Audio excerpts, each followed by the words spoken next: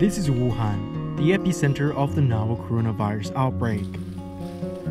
Many feel the surge in the number of confirmed cases is due to the effective and efficient screening of the virus.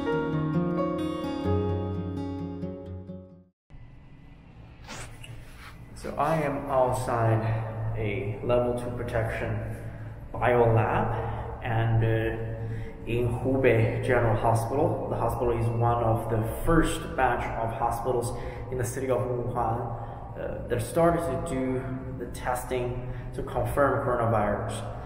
So I'm right over here and we have a air shower room, but this is the farthest I can go without a protective suit. But we all know hospitals in Wuhan, they're experiencing a medical supply shortage, especially those protective suits and protective gears.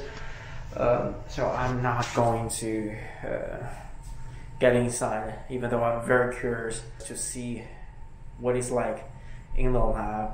But a professor working in the lab, Professor Wang Ming, and he's kind enough, and he took a GoPro camera from us, and he's helping us to film inside. 我们现在就已经进入了武汉大学检验科病原学实验室，这是我们的样本接收区。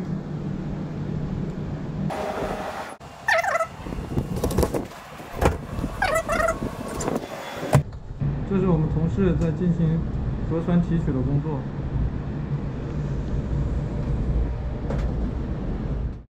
这是我们同事正在把提好的核酸模板加到我们的扩增反应体系里面。